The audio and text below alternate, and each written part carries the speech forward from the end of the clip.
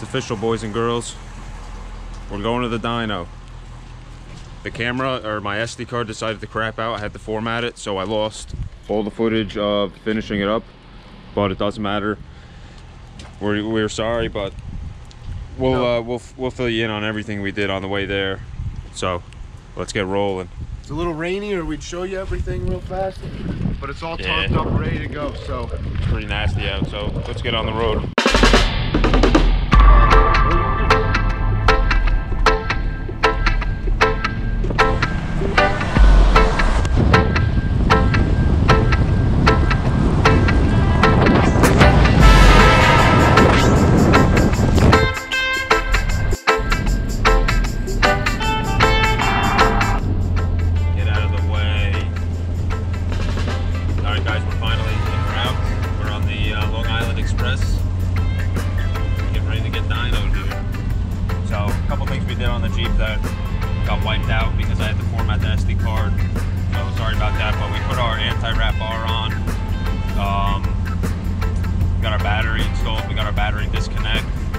Temporary. We mounted up our radiator and our intercooler. I'll show you everything, but just want to let you guys know. And we tried to tune it a little more. Still can't get it to idle, so today's the day. Hopefully this bad boy is idling away. What do you think, Jim?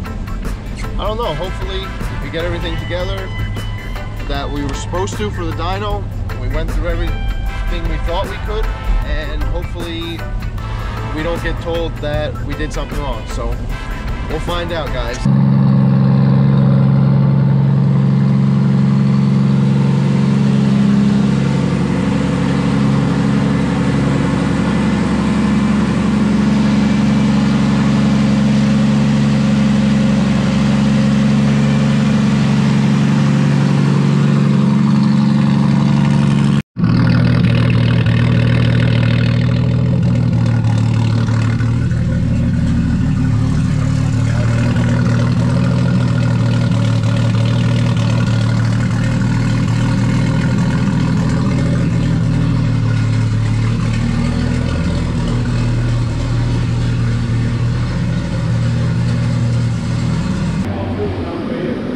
Slight misfire. We're going to pull the first two plugs, see what's going on. See if we can compare the two, see if there's any difference.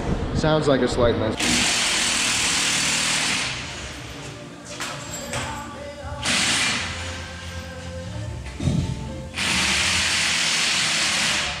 Drop down, ready to go. What's she gonna make?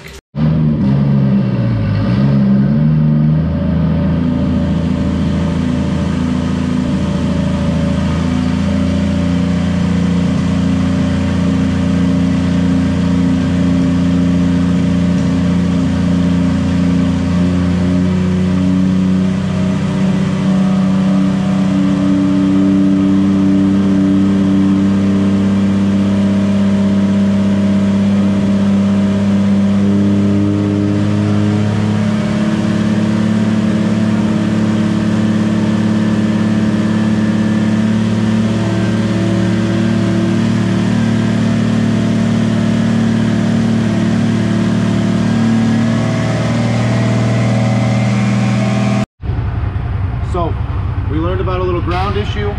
I had the grounds that were supposed to go to the engine hooked up as signal grounds.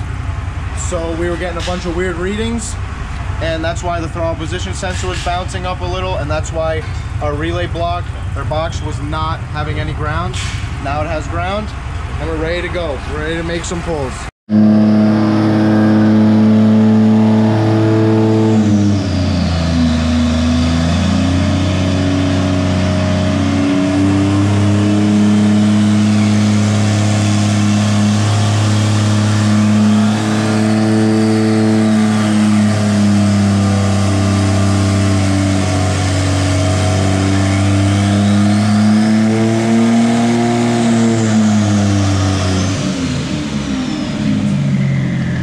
We had it hooked to the dyno, ready to go. He had it under load for a little bit, and then he started losing the crank signal. So we quickly ran to the auto parts store, grabbed a crank sensor, and grabbed some of our tools, and I think that we're gonna be able to get this sorted out.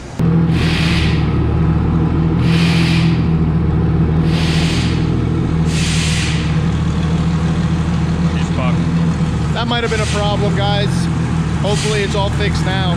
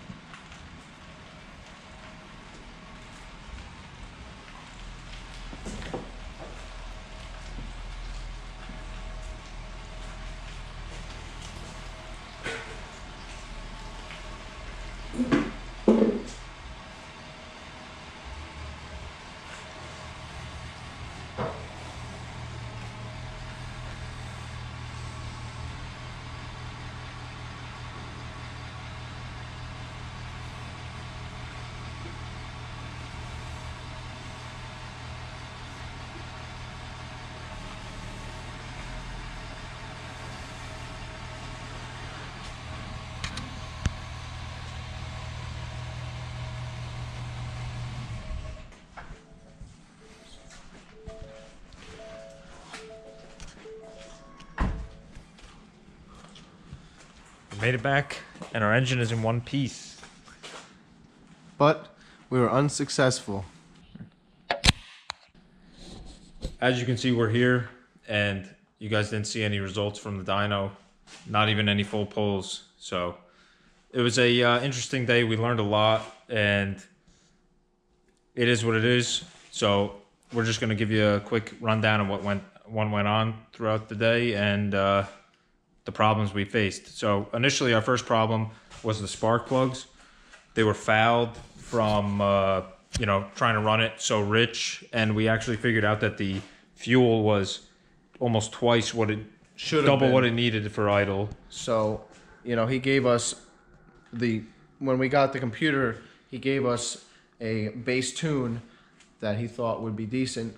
It wasn't decent for our setup, so it was giving us twice the fuel. So that was the first problem. Figured out the fuel issue.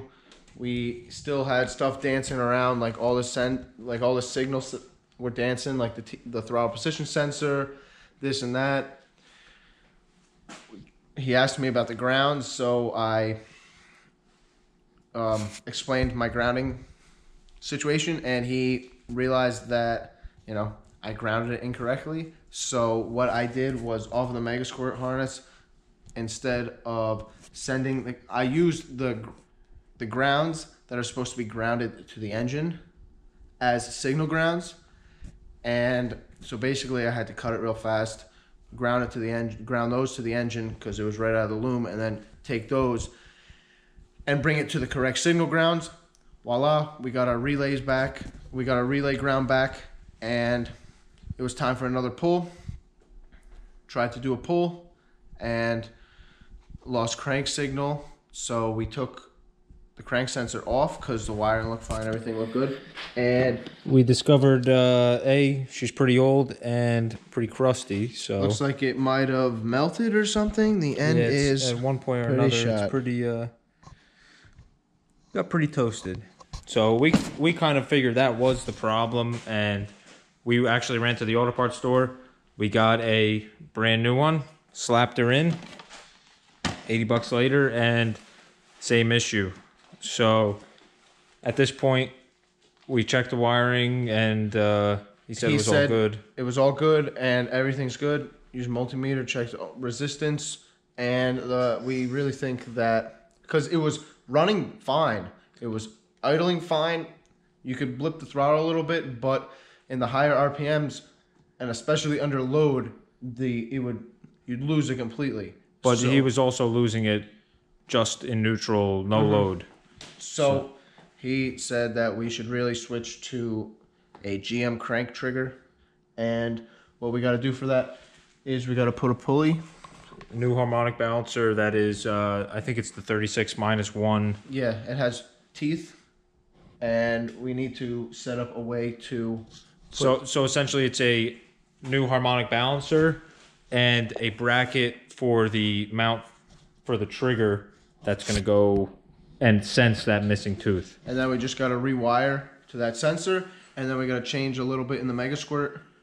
So instead of it being on a Jeep crank trigger, it'll be on the GM crank trigger. Instead of the J-Tech or whatever. Yeah, and apparently it is a much better way to figure it out, and we won't lose the signal then, and we can finally get a number out of this thing. It's something that we were debating doing, and we figure that the Megasquirt says that you can run it with your factory crank position sensor, and we just figured if we didn't have to do it for now, we weren't gonna, but avoiding the inevitable, we're gonna end up doing it. So tune in next time, guys. Hopefully we get a little more progress on this big old two-door dumpster. But it runs now. At least it idles, we can move it around, so always a successful day here. Tune in next time.